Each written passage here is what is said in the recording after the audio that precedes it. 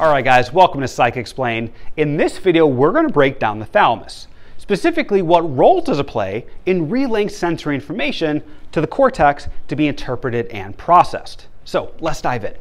Now the first thing I want to draw your attention to as we look at this big structure of the brain is how noticeable the thalamus is. By the way, you can use the word thalami because we have two of them, one in each hemisphere. There's a lot of structures of the brain that are really hard to identify because there are no defined borders, right? Just a bunch of neurons clustered together. But with the thalamus, it's really hard to miss, right? You have these two huge masses of gray matter that sit right in the center of the brain. Now you could also look at thalamus from a different angle, right? This person would be facing towards me. This would be our left hemisphere. And with this angle, we know that the thalamus is sitting right on top of the brainstem. I've often heard of the thalamus is called the gateway to the mind because information flows through the brainstem or away from the cortex. It has to flow through the thalamus, or at least majority of the information, right? It's kind of that bridge between the cortex and the rest of the body. We'll come back to this visual and this visual as we talk about its functions. Now, there's our next question. What does the thalamus do? Now, this is up for discussion and debate. Now, even though the structure looks very simple and easy, right, these two circles, it's made up of a lot of subregions of nuclei, right? And researchers are still trying to investigate what each structure does. But for our purposes, we're going to focus on four primary functions, right, things that we know it does. But I'm guessing in 5, 10, 15 years from now, I'm sure many of these will get longer and longer and longer. So let's dive in. Now, the first function of the thalamus is what we're going to label as the relay station, right? This is actually what we're going to really focus on today.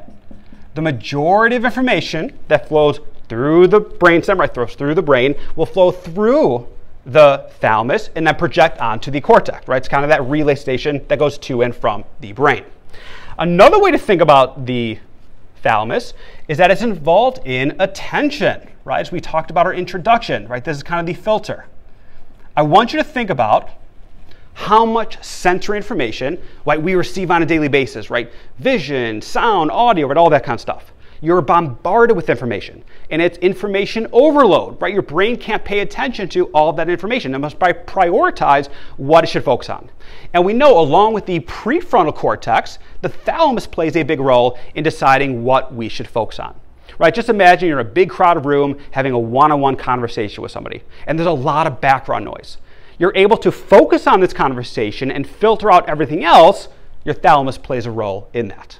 All right, so we have relay station, we have attention. What are some other roles? We also know the thalamus plays a role in, actually change, there we go, let's use a different color, consciousness. Okay, consciousness. Okay, what do we know about consciousness? What we mean by consciousness is being awake and alert, right? If you damage your thalamus, that can actually make you go into a coma, okay, a vegetative state.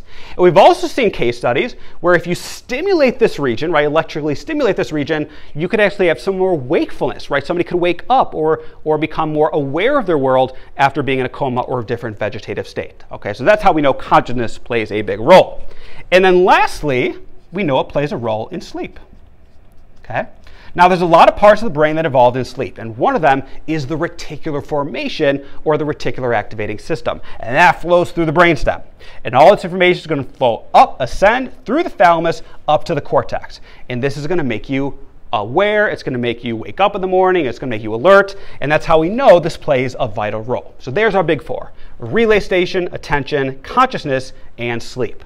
Now, what we're going to focus on in this video is specifically number one, which is our relay station. And what we mean by this is our sensory pathways. Let's go over our sensory pathways. We have our auditory pathway. We have our somatosensory pathway, right, tactile information. We have our visual pathway and our gustatory pathway, right? How does information ascend, flow through the nervous system, right? And how does it receive by the thalamus and project onto the cortex? Now, notice there's one sense missing. Do you notice which one's missing? Our sense of smell, our olfactory system. Why is that?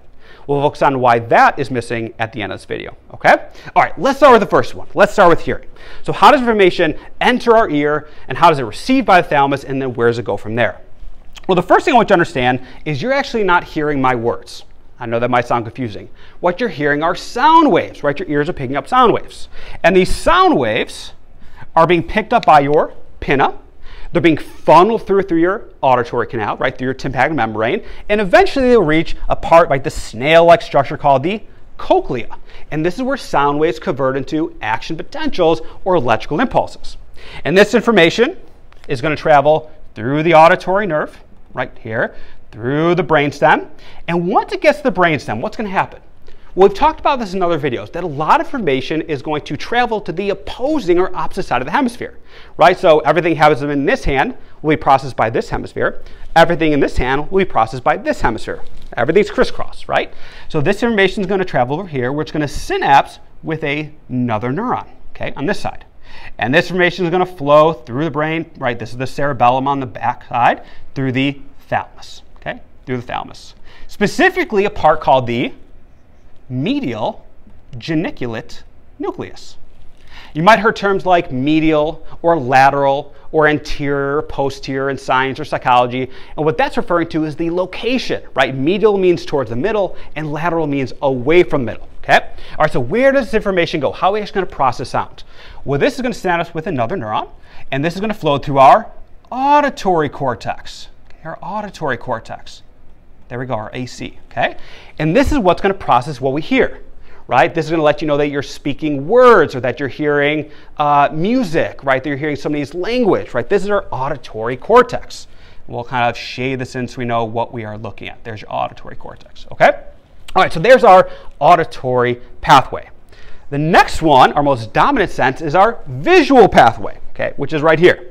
And instead of sound waves, what energy are we taking in? What we're taking in are light waves, whether it is, shorter light waves like the color blue or longer waves like the color red, okay? And that's going through your pupil and your iris and your lens, and eventually it's going to reach a part of your eye called the retina, right? This is where information is converted to action potentials, just like our auditory nerve. This is our optic nerve. Now, instead of using this angle, we're actually going to focus on this diagram because the eye doesn't go through the brainstem, right? Because the eye would be up here. So how would this work? Well, just like we just said, information flows through the eye, through the retina, which is in the back of the eye. That information is going to flow through the optic nerve to the thalamus, like the majority of our senses. Now, the auditory system is the medial geniculate nucleus. What is vision? This would be, if I kind of do a little back here, the lateral geniculate nucleus. So we have the MGN and the LGN. A nice way to think about it is M for music, right, hearing, and L for light. M for music, L for light. There we go. And where's this going to go? Well, we have to process what we see. So this is going to synapse with another neuron and go to our visual cortex, which is in the back of the head, okay? And this is located where? Let's think about our lobes. This would be our occipital lobe, right? We have different lobes, right? We have our frontal, our parietal, our temporal, and our occipital lobe. Okay, so there would be vision. So we have our auditory pathway, we have our visual pathway. What's next? Let's talk about our somatosensory pathway, our sense of touch. Now, there's two things I want you to think about. There are two different sensory receptors. There are some that sit right underneath the skin, picking up things like, pressure and vibrations and hot and cold and pain, that type of thing, right? So these would be more on the surface. You also have sensory receptors attached to your muscles. So let's say this is the muscle in your arm, and these are called proprioreceptors. Okay, these are called proprioreceptors. So imagine, right? These are your muscles, ligaments, and joints. So imagine you're moving your arm. Right, you're working out, right? You're doing hardcore, right? You're doing this. Well, that information has also got to be received by your brain. Or you can imagine, I don't know, that a fly lands on your arm. So you can think about a fly, or you move your muscles. It's all the same. And this information is going to flow through the autonomic nervous system to our central nervous system, autonomic to our central. And just like hearing, it's going to cross over and synapse with another neuron. Okay, another neuron, and that's going to flow as well up our brain to our, there we go, right, to our thalamus, okay? Now, where does it go from there? Well, the question is, where's our somatory system? Where's our somatosensory cortex? Right in our parietal lobe. So that's going to synapse with another neuron, and that's going to synapse with our, where? Somatosensory cortex, right? How cool is that? And that is a huge area. Right? This is going to have things like, our skin, our toe, our knee, our lips, right? All things that make us sensitive is going to be in our cortex. So if I kind of shade it, all this represents our sensory cortex. Okay, and your arm would, of course, be somewhere around there. Okay, so there's our auditory system, our visual system, our visual pathway, our somatosensory pathway. What's left? Our gustatory pathway, right? This is our sense of taste. Now take a look at these little bumps. A lot of people think those bumps are your taste buds, but they're not. These are your papillae, or your papillae. Okay? And we look at it at this angle, you know, looking at from this side, is that your taste buds are located in between your papillae, in between these grooves. Okay? And saliva helps break down food, so all those taste buds could be activated. And these taste buds are connected to taste receptors. Okay? Taste receptors. You know, you got to taste the food. You got to have flavor. Well, that information's got to go through not just the brainstem first, but the cranial nerves, different facial nerves, right, because it's in the middle. And that information is going to flow through the brainstem, right? It's going to synapse with another neuron, through the thalamus, right here. And then it's going to synapse with another neuron. Now the question is, where is taste processed? Let's take a look. In our gustatory cortex, which is right here, okay? Now where is this located? Well, we see this little line right here, right? This is what divides the frontal lobe and the parietal lobe and temporal lobe. This is called the lateral sulcus. And if you kind of rip it open, okay, you rip it open, you're going to see this large kind of deep indentation in the brain. This is where our gustatory is located, right? This is what processes things like taste and flavor, right? Your tongue doesn't know you're eating a hamburger. It's not until it goes to this area that you can perceive it as a hamburger, okay? So there's our 4 systems, our 4 pathways. So here's a question. What's missing? What's missing is our olfactory system, our olfactory pathway. Now, why is that missing? It is the only one of our 5 senses that bypasses the thalamus. Why is that? Well, there's some evolutionary theories of why that is. One of them is that it's our oldest, most dominant sense. In such that millions of years ago, we didn't really have a lot of these structures, right? It wasn't really developed yet. Another reason might be more advantageous for smell to go straight to our limbic system, right? Smell and memory and emotion, right? We can make quicker decisions. So that would be an evolutionary reason why olfactory system bypasses the thalamus. Really interesting stuff. Here are our different systems.